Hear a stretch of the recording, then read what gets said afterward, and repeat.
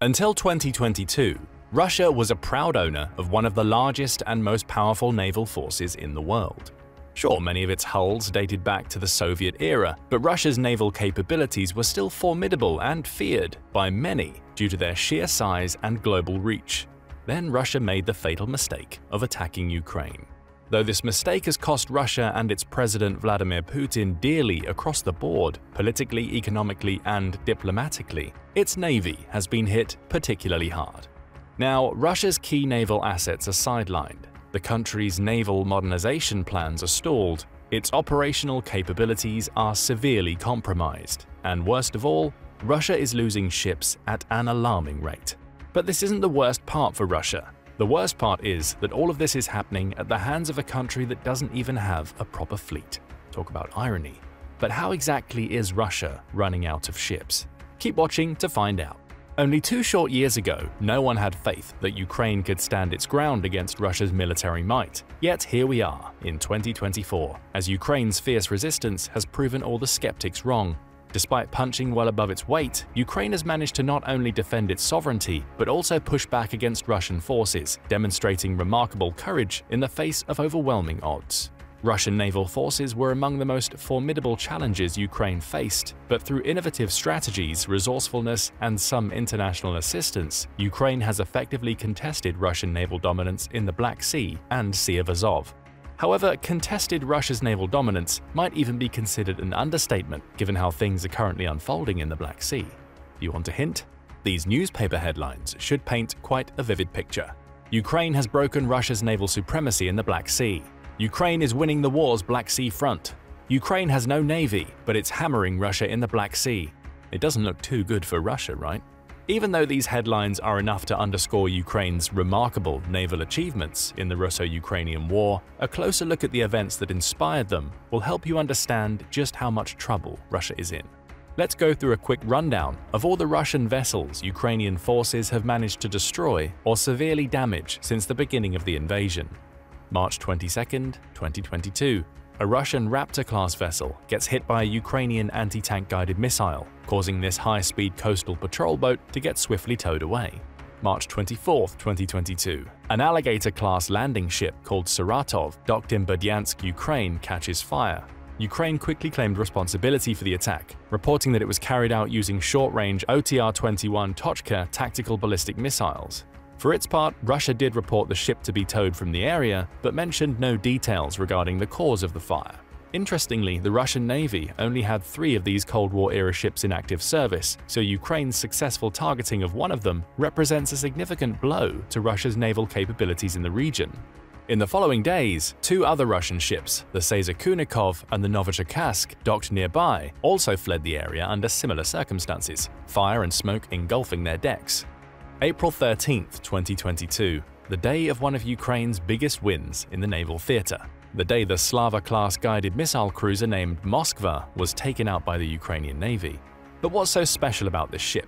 Well, the ship was the only flagship of the Black Sea Fleet, Russia's premier naval asset in the region. Moskva led the naval assault during Russia's invasion of Ukraine, playing a crucial role in the amphibious assault on Snake Island. Moskva was also considered one of the most powerful and iconic warships in the area, ultimately becoming the largest Soviet warship to be sunk since World War II. And in case you haven't put 2 and 2 together, Moskva was named after Russia's capital city Moscow, which added a symbolic layer to its destruction. The honor of carrying out this destruction belonged to 2 Neptune anti-ship missiles launched from the Crimean coast. At first, there was a massive explosion that engulfed Moskva in flames. However, the ship ultimately sank a day later while being towed away, as confirmed by Russian officials. The Moskva took at least 18 sailors down with it, with some reports claiming that the death toll was significantly higher. The first days of May 2022 brought no relief for the Russian Navy. 4 more Raptor-class patrol boats were eliminated, thanks to Ukrainian Bayraktar TB2 drones. Russia only had about 16 of these boats, meaning Ukraine managed to take out over 30% of them in a little over a month. Though to be fair, 3 of these boats were outright destroyed in the second attack, while the 4th was towed to Sevastopol for repairs. In the same attack, a BK-16 high-speed assault boat sank near Snake Island, one of 12 in Russia's naval arsenal. May 7, 2022, the Bayraktar TB2 drones continued to wreak havoc in the Black Sea. This time their target was a Cerner-class landing craft stationed on Snake Island. June 17, 2022. The Bayan M-class corvette, named Veliki Ustyug, which previously participated in Russia's invasion of Ukraine, is now being towed away across the Volga River in a less than desirable state. This corvette was part of the effort to modernize the Russian Navy, representing a massive upgrade of the original Bayan class built from 2004 onward. The vessel damaged by Ukraine was one of 20 in the Russian Navy's arsenal. On the same day, June 17th, Ukraine reported that it had sunk a Russian rescue tug built to tow ships in distress, supply water and electricity to other ships, evacuate injured personnel, and fight fires at sea. The ship, named Vasily Bek, was taken out by 2 Harpoon missiles Ukraine received from Denmark. October 29, 2022. Ukraine is back to raining fire with unmanned aerial vehicles, aka drones. This time, the drones struck Natya-class minesweeper Ivan Golubets in Sevastopol, damaging the Soviet-era vessel used for ocean minesweeping. But this is far from the Ukrainian Navy's biggest hit on October 29th. During the Ukrainian attack on Sevastopol, the Admiral Grigorovich-class frigate named Admiral Makarov was struck with at least 1 drone, reportedly disabling its radar. Why is this hit notable? Because we're talking about the new flagship of the Black Sea Fleet post-Moskva's sinking. Plus, let's not forget that this vessel also took part in the invasion, launching cruise missiles at a Ukrainian oil refinery and fuel deposits in Odessa and terrorizing the local population. Though the Russian Navy claimed Admiral Makarov suffered only slight damage, the vessel was put out of commission until August 2023. That's 10 months of one of Russia's most advanced frigates being out of action, a massive win for Ukraine. August 4, 2023. The Security Service of Ukraine (SBU) and the Ukrainian Navy worked together to damage a Rapucha-class landing ship near the port of Novorossiysk, some 260 miles east of Sevastopol. The vessel, named Olenogorsky Gornyak, was one of the 15 Rapucha-class landing ships, the most important class available to the Russian Navy's service. It was on loan from the Northern Fleet at the time of the attack. Though Olenogorsky Gornyak wasn't sunk, it was severely damaged. However, even this was enough to cause a shift in the naval theater, as the Ukrainian Navy reported that Russian ships were leaving the port and dispersing in the Black Sea.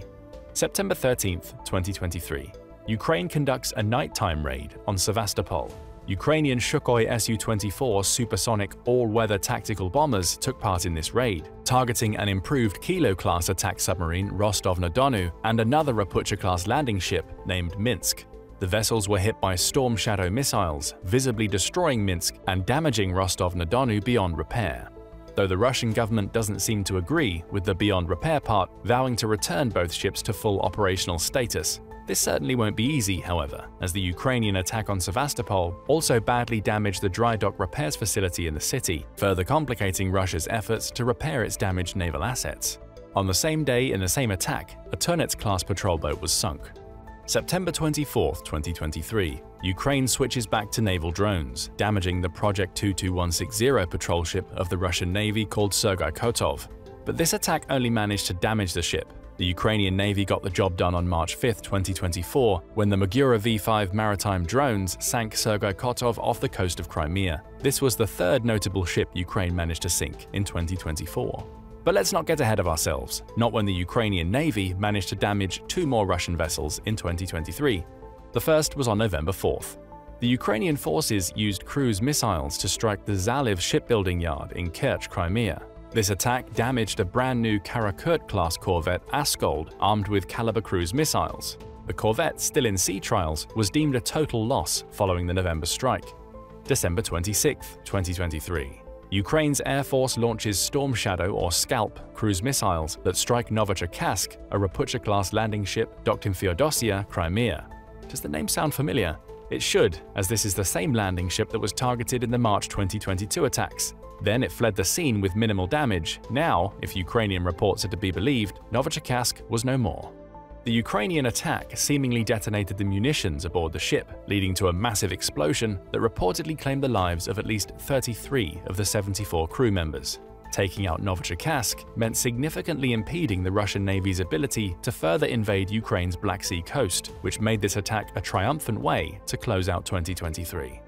February 2024 ushered in a new chapter in the Russo-Ukrainian naval conflict, equally devastating for the Black Sea Fleet. February 1, 2024. One of 20 Tarantul-class corvettes, Ivanovets, is reportedly sunk in Donyaslav, Crimea, courtesy of the Magura V5 maritime drones. Just before it sank below the surface, stern up, the ship's magazine detonated, leading to a spectacular series of explosions, quite a send-off for the Ivanovettes. February 14, 2024, Ukraine finishes off another vessel that was previously damaged in March 2022. The large Rapucha 1-class landing ship Seyza-Kunikov suffered the same fate as its fellow Novichokazk. The only difference is that it met its end at the hands of the Magura V5 drones, and that Russian sources actually confirmed its sinking. But given that Ukraine released a video showing the said sinking, it will be pretty hard to deny. And again, it's Russia we're talking about. Nothing is impossible. But back to the Ukrainian footage. The grainy black and white video shows a Magura V5 drone moving incredibly fast on the nighttime waves, so much so that it resembled a small speedboat. In a classic David vs. Goliath tale, this small speedboat strikes the nearly 370-foot-long behemoth, causing it to explode spectacularly. The video ends with Seyza-Kunikov rolling onto its port side before sinking with roughly 70 crew members aboard. The very next day, Putin reportedly sacked the Black Sea Fleet commander, Admiral Viktor Sokolov, replacing him with his chief of staff, Vice Admiral Sergei Pinchuk. Admiral Nikolai Yevmenov, the commander-in-chief of the Russian Navy, will suffer the same fate about a month later, being replaced by the commander of the Northern Fleet, Admiral Alexander Musayev. Both of these moves are a direct result of the Ukrainian spectacular attacks on the Black Sea Fleet. March 23, 2024. A Ukrainian missile strike damages a Yuri Ivanov-class intelligence ship, Ivan Kurs, during an attack on the port of Sevastopol. The same ship was previously targeted by Ukrainian drones in May 2023. Two attacks on the same ship were no accident. In fact, Ukrainian forces have been outright hunting Ivan Kurs for nearly a year between the two attacks. Why? Because this 4,000-ton vessel is fitted with radar warning receivers and similar electronic eavesdropping devices that allows Russian forces to locate Ukraine's radars and missiles arrayed along the Black Sea coast. The same radars and missiles have been used to shoot down multiple Russian warplanes flying over the Black Sea and target warships sailing on it. So you can see why protecting this gear is in Ukraine's best interest. As long as Ivan Kurs is active, the Russian forces can essentially map out Ukraine's coastal forces, forestalling their hits. Since the second attack on the ship didn't sink it, it only inflicted damage, it's highly likely Ukraine will have another go at Ivan Kurs soon.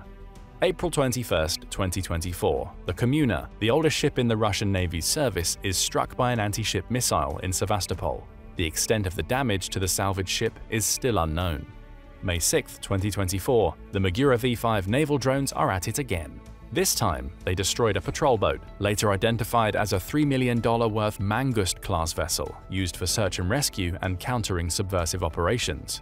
When you tally all these attacks up, it becomes clear why reports are claiming that the Ukrainian forces have taken out an impressive 25% of Russian vessels in the Black Sea. Not bad for a country without a proper navy, right? There are even reports that Russian ships are abandoning the Black Sea altogether, igniting hope that Ukraine could win back Crimea after 10 long years. According to Ukrainian captain Dmytro Pletenchuk, only one loser missile ship is currently left in the Black Sea. Ukraine owes these incredible results to the daring and innovative asymmetric campaign carried out against an opponent that might be stronger but is risk-averse and lacks imagination. It seems that the country is constantly inventing new ways to sink Russian ships, and evidently, it's been quite successful. But can't Russia just replace the vessels Ukraine takes out? After all, the country is famous for its robust military-industrial complex and vast resources. Correction, the country was known for these things. Following the invasion of Ukraine, Russia became fully mobilized, politically, industrially, and militarily. This all-out mobilization has come at a great cost, both metaphorically and literally. Simply put, the mobilization has depleted resources that the Kremlin can't renew. And remember, we're talking about naval vessels, not some disposable assets. Each vessel requires a significant investment of time and money, both things Russia is running out of. Even with simpler military equipment, such as shells and ammunition, the losses are outpacing new production. So what chances do new Russian vessels truly stand? Throw the fact that the current Russian shipbuilders are running out of key engine parts into the mix, and it becomes obvious that Russia's ability to replace lost vessels with new developments is nearly non-existent. But what about replacing lost vessels with existing ships? Couldn't Russia simply relocate existing ships from other fleets to replace those lost in combat? It could in theory, but in practice this plan has a major obstacle: Turkey. The invasion of Ukraine has severely impacted the dynamics in the Black Sea, giving Turkey significantly more power over the region. Invoking Article 19 of the Montreux Convention, an international agreement that governs the passage of vessels through the Bosporus and Dardanelles Straits, Turkey closed its straits to the transit of military vehicles whose home base isn't in the Black Sea. In other words, no other Russian fleets can come to the Black Sea Fleet's rescue. US officials have praised this move as a major contribution to Ukraine's security. But is Ukraine's security the only reason Turkey opted for this move? Absolutely not. Turkey considers the Black Sea a region of vital strategic importance. This sea is crucial for the connectivity of energy pipelines, which have allowed the country to extract natural gas. Turkey also enjoys the evident shift of power in the Black Sea, as the country has long sought to assert itself as a key player in the region. This region has also served as the main theater of competition between Russia and Turkey throughout the years, so you can see why Turkey is reveling in the new developments. The more ships the Russian Black Sea Fleet loses, the more the country's naval supremacy in the area erodes. Of course, Turkey serving as a sort of gatekeeper of the Black Sea also pleases the US and other NATO members who see Russia as the most significant and direct threat to Allies' security and peace and stability in the Euro-Atlantic area. But let's not group the US and Turkey together just yet. Though Turkey has supplied Ukraine with weapons and supported its territorial integrity, it famously hasn't joined the sanctions against the Russian regime. It also famously blocked Sweden and Finland from joining NATO for quite some time to prevent the alliance from gaining a stronger foothold in the region and essentially encircling Russia. All things considered, it appears that Turkey still has no desire to burn all the bridges with Russia, maintaining a delicate, neither friend nor foe stance. But it's likely Turkey will continue blocking naval vessel transits through its straits in the Black Sea as long as it benefits the country, which, by all accounts, will be for quite a while. This blockade will likely force Russia to focus on land warfare against Ukraine. However, just like with the Black Sea Fleet's ships, the clock is ticking on Russia's reserve of land assets. Russia, a country with the highest number of tanks by a margin, is now seemingly running out of them at a concerning pace. According to some estimates, the Russian military has lost nearly 3,000 tanks since the beginning of the invasion. That's more tanks than most countries have to begin with. Sure, Russia started the war with over 12,000 units, but this increasingly fast loss rate is simply unsustainable, especially considering the challenges the country faces in replacing these losses. To make matters worse, specific tank models are getting decimated in the war. For instance, there are reports that over 1,100 T-72 tanks, which spearhead Russia's armored assaults, have been destroyed since the beginning of the invasion.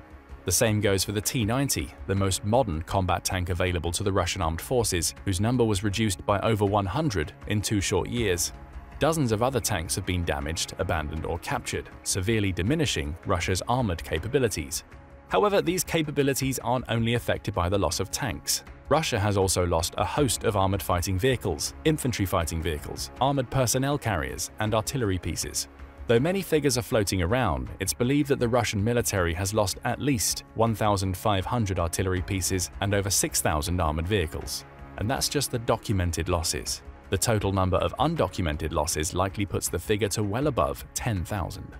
Given that the Russian military complex can only produce about 600 new tanks and 1,000 new fighting vehicles every year under perfect conditions, it's clear that rebuilding its armored forces from the ashes of war will be no more possible than replenishing its naval fleet. There's another arguably more important resource that Russia is quickly running out of as well: troops. Russia's military death toll in Ukraine has passed the 50,000 mark as of April 2024. Now, you might be confused by this information given the fact Russia now has more soldiers than when the invasion first started, about 15% more at that. This anomaly has to do with the 300,000 civilians drafted in late 2022. Though the number might seem impressive, the truth is that these individuals were practically shoved to the front without proper training, basically sending them straight to their deaths. Russia seemingly has no choice but to perform such an atrocity, because by the time replacements could be properly trained and equipped, there would be virtually no one to replace. So Russia might have a higher number of soldiers, but it also has a significantly higher death toll with every passing day. According to the Ukrainian Defense Ministry, this daily death toll is now between 800 and 1,000 soldiers. Crunch the numbers and you'll realize that Ukraine could take out over 200,000 Russian soldiers by the end of 2024, which would lead to permanent damage, if not the collapse of the Kremlin. Besides its diminishing ships, weapons, and troops, Russia has a whole host of issues to worry about. Lackluster leadership, corruption running rampant in the military, repeatedly wrong intel, international financial and military aid for Ukraine, the superiority of Ukraine's military tactics, NATO's actions. Wherever you look, there's seemingly another issue popping out. But if there's one thing the invasion of Ukraine should have taught us, it's that Russia is prepared to go to great lengths to prove a point. And let's face it, even with the diminishing military capabilities, Russia is still superior to Ukraine in almost every regard. Plus, many experts claim that Russia will never fully run out of military equipment. At best, the country won't have the capability to fully meet the demands of the war in the very near future. Worst-case scenario, Russia will find a way to adapt and improve its military effectiveness, as it did many times before, and figuratively speaking, come back from the dead. Remember that the country has 4 more fleets: the Northern Fleet, the Pacific Fleet, the Baltic Fleet, and the Caspian Flotilla at its disposal. The sheer existence of these fleets proves that the Russian Navy is far from beaten. If Turkey were to unblock Russian access to the Black Sea, the power balance in the naval theater of the Russo-Ukrainian War could shift in an instant. But what do you think? Is there any way for Russia to weasel out of the sticky situation it finds itself in? Or are you positive the country will indeed run out of military equipment at the pace it's currently going? Share your theories in the comment section below. Now go and check out Crimea Siege Begins, Ukraine Takes Control over the Black Sea Coast. Or click this other video instead.